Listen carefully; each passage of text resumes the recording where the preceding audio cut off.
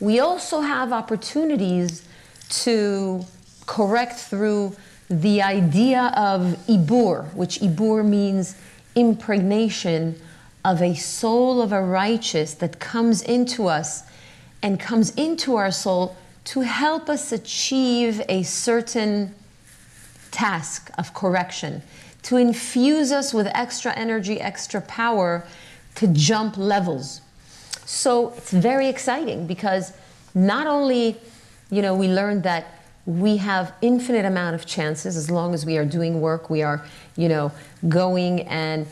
coming from a place of desire to do the spiritual work, but we also get assistance from other souls. There are other souls that are just roaming around, watching us over humanity, making sure that we have as many hints and as many chances as possible to